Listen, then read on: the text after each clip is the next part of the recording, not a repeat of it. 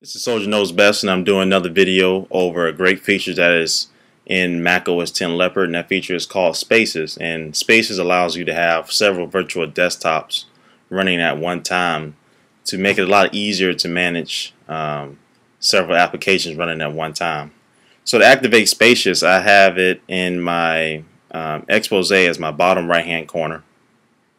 And so I just go there, and here I have 4 spaces up. You can have up to 16 running at one time, but I just stick with 4.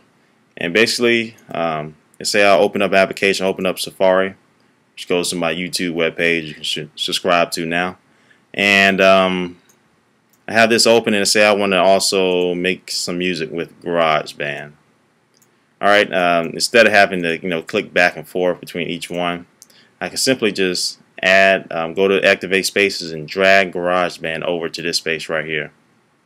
So now I have this GarageBand working at its own desktop, and whenever I want to get back to Safari, I simply go right there.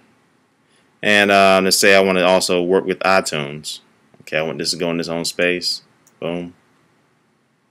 And let's say iWeb too. I want to edit my web page. Boom. So now I have 4 virtual desktops running, and it just makes it life easier when I'm trying to work with a lot of different applications running at one time. To say I want to have this right here, have 2 things in my one space right here, and I want to see what's behind that. I can even use expose here to separate the 2. And boom, there you go. And I'll also reorder the spaces the way they are now, just by dragging them. Say I want this one down here and whatever. And another way you can move a open window to another space is simply you want to drag the application and say I want this to go to the space to the right. I simply push it all the way to the right, and it'll transfer to that space down there, and go down, left, and get back up to where I started. That easy. And in order to edit how many spaces you want, you can have it come to your menu bar right here. Simply click it, and you can also choose to go to which space you want. You can also choose to go to which space you want from right here. Say I want to go to space 2, boom. Space 3. Go back to space 1. Alright, and I can also open Spaces preferences.